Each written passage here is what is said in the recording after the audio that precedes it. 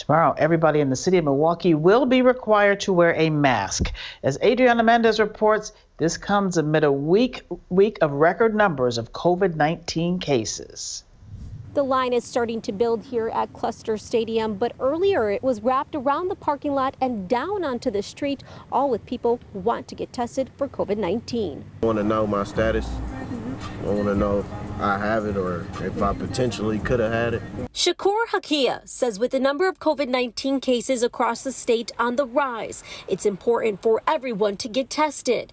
And so on Wednesday, he did his part. Especially if you hang around or be around a lot of people, or if you work or go to a work facility. I'm here to get tested to make sure my kids are safe. That's the most important thing. Today, the state announced more than 800 new coronavirus cases statewide.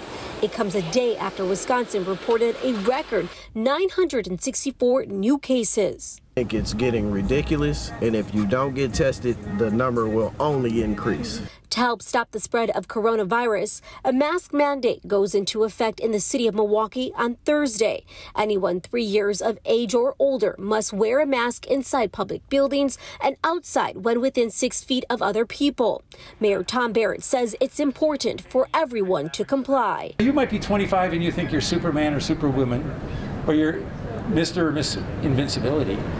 But you may be asymptomatic and you might be carrying the disease. But I think this is a time when people have to think about other people. There are no penalties for those who don't comply with the new ordinance. However, for businesses who don't enforce the mask mandate, they could face penalties up to $500. Reporting Milwaukee, Adriana Mendez, TMJ4 News.